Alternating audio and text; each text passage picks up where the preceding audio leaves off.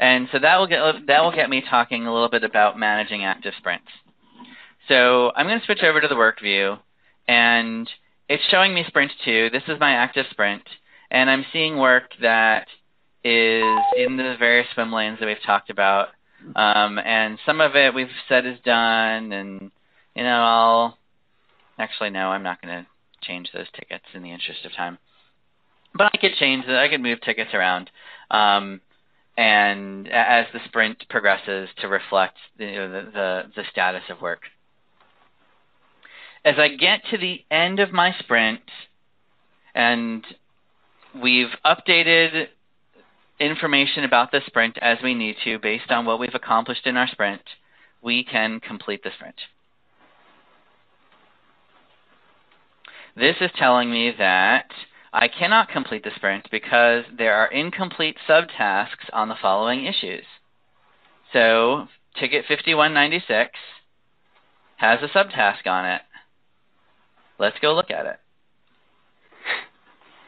It has a subtask of 5724, and this hasn't been completed. So again, we're seeing Scrum practices enforced in Greenhopper. So let me see. We are seeing that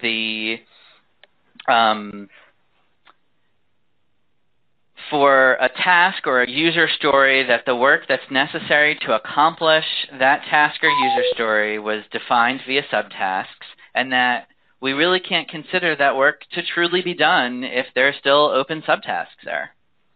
So before we close our sprint, we'd have to either assess that that subtask is done, or we'd have to go back and say, you know what, 5196, you're not really done. And I'm going to pull you out. Sorry. I'm reopening you. Let's try to complete my sprint now. Okay. So now it tells me that in our sprint, 1 issue was done and 14 incomplete issues will be returned to the top of the backlog. The things that the team does not complete in a sprint, Greenhopper automatically moves back to the backlog. Or if you've got a planned sprint, it will move them into your planned sprint. So if you had done pre-planning of a sprint, you'll need to sort of reassess that pre-planning once the sprint is complete, and that kind of makes sense. That's what we should be doing. We should be confirming that work that wasn't completed is the top priority, or is what should be focused on in the next sprint, and how do we adjust what we otherwise would have been working on accordingly.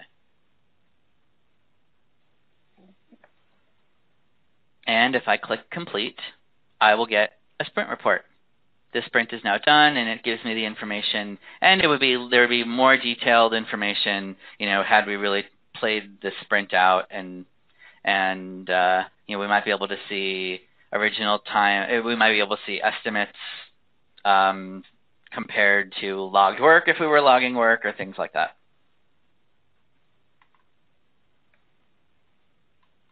And then if I switch back to plan view, you now see my next sprint got bigger. We had 5 issues in it before, now we have 19, and we need to adjust our sprint accordingly.